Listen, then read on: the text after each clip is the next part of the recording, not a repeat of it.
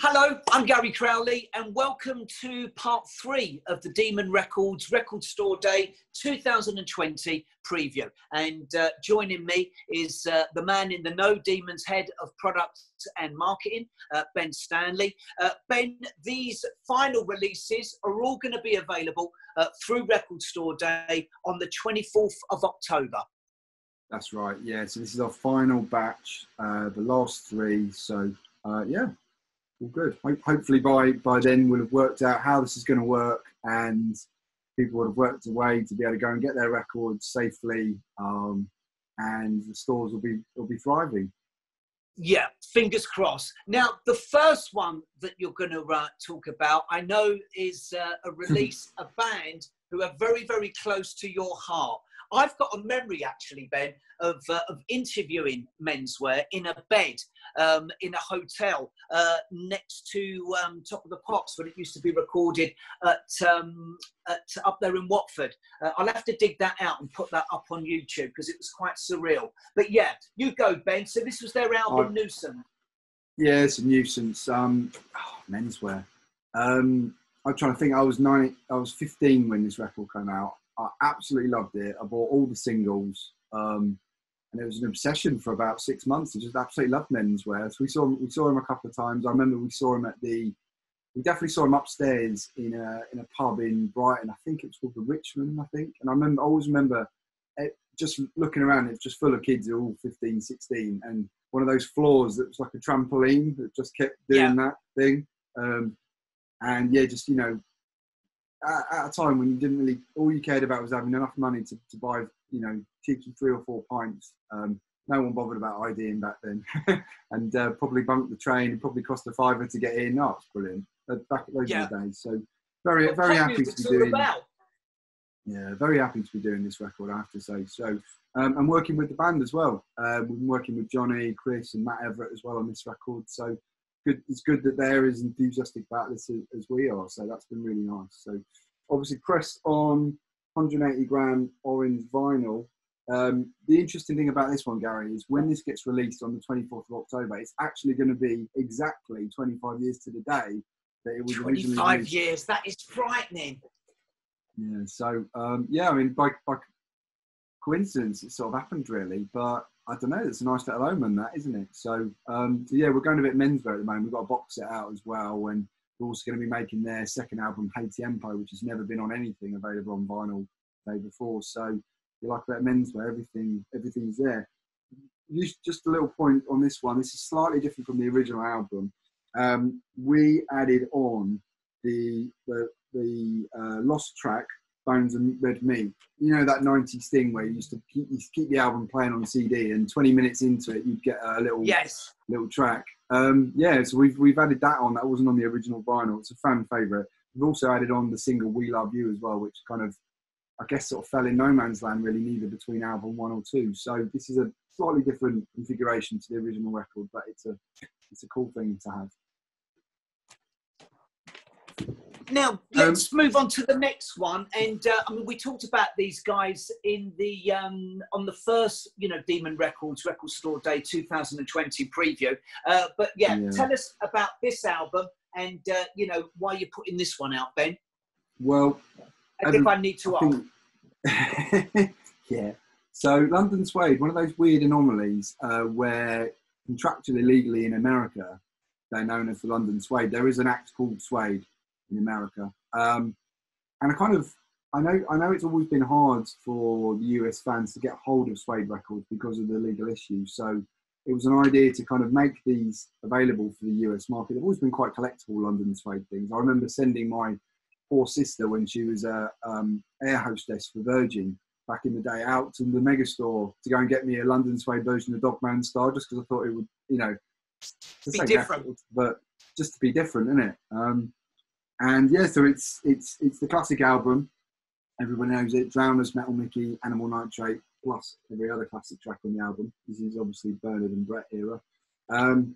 Pressed on, again, lovely 180 gram clear vinyl. Again, hello. Yeah.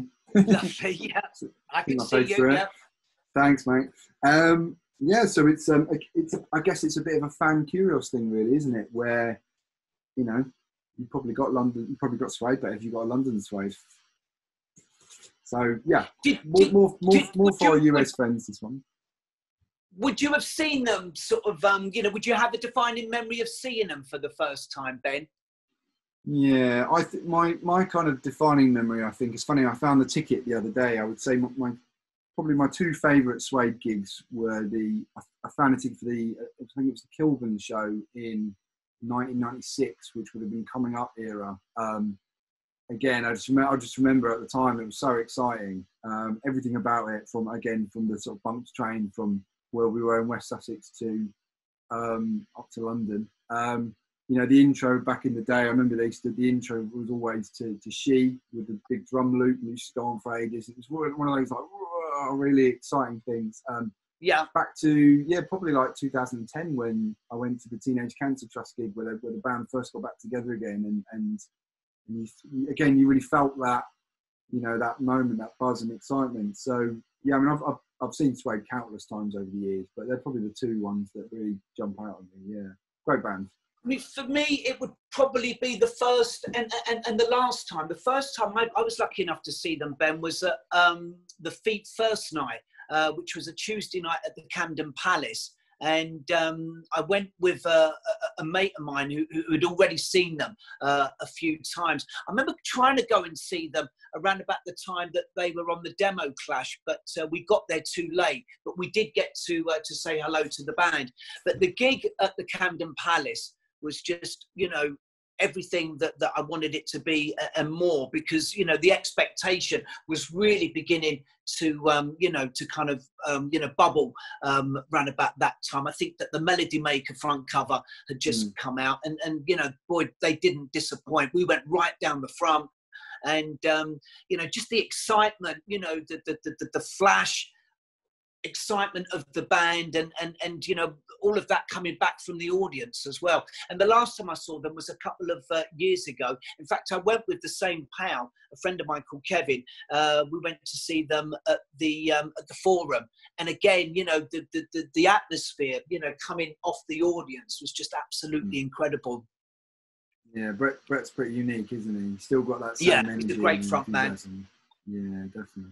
Which leads us into the last one, another great front man. Yes. Bob Mould. So this release, Circle of Friends. Circle of Friends was a DVD release from, get the facts right, from 2006. It's only ever been, the audio has only been available as part of a DVD, so this is the first time you can buy this on its own on vinyl. I mean, Bob, I'd say we're working with Bob Mould at the moment on a fantastic box set, which maybe by the time this video airs might have seen the light of day.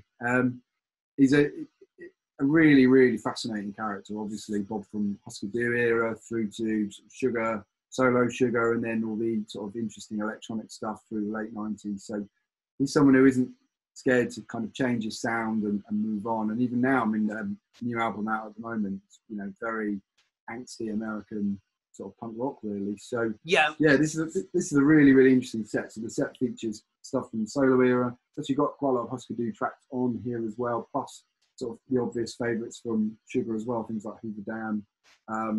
So yeah, this is a really, really great set, and it's pressed on double. This is the bit that he enjoys the most, folks. Go on, teaser. I'll do it again. Teaser. Yeah, look at that. Oh, clear vinyl again. Yeah, we're slightly obsessed by clear vinyl at the moment. I think our favourite colour vinyl at the moment is probably clear and white. I think you can't go wrong with clear or white vinyl. It just looks great. I'm sure someone will comment about. I've probably accidentally fingered one of these records wrong as well. So probably someone will say something, and someone will probably also say that white's the worst sounding vinyl there is, or whatever. But they look great. I think Record Store Day is all about fans and excitement and marketing, and I think the colour of the vinyl and all these things are all part of it, and they're all intrinsic to it, really. So it's about being a fan, isn't it? Definitely, it's about being a fan and being, you know, however this year is going to work, you have to be a fan to want to get up at 5 a.m. and stand in the driving rain in a queue and do a bit of small talk with some people you probably never speak to again, and all those things. But it's all part of the day. It's all part of the you know, the social camaraderie. Really. And Definitely, yeah. And I think that's what, you know, that's what, you know, anybody who's watching this now is makes them different from kind of just a casual music fan on Spotify. Is someone who actually wants to go out and have that tangibility and have all this sort of stuff behind you. You know, it's all part of it, isn't it? This year is a very, very important year as far as Demon's history is concerned. You know, 40 years. A happy 40th birthday. You're looking swell, Dolly. Anything special? Anything special planned for this year? Well, I think it's obviously an interesting year. The anniversary, the 40th anniversary was actually in May. I think we were planning on doing something to celebrate it. Obviously, that's been put on the back burner for now. But we've got a few bits that we're going to put together. We're going to try and share with fans kind of a little bit of the history of Demon over our socials and over the next few months. Really, I mean, it's a really interesting history, obviously, of starting with Jake and Elvis at the beginning, Andrew Lord, and then obviously at the beginning, and then your involvement with those early singles, you know, Bananarama and Department S and TV21 with the guy who I was working for, who did the promotion for you know, for Elvis Costello, a lovely fella called Clive Banks.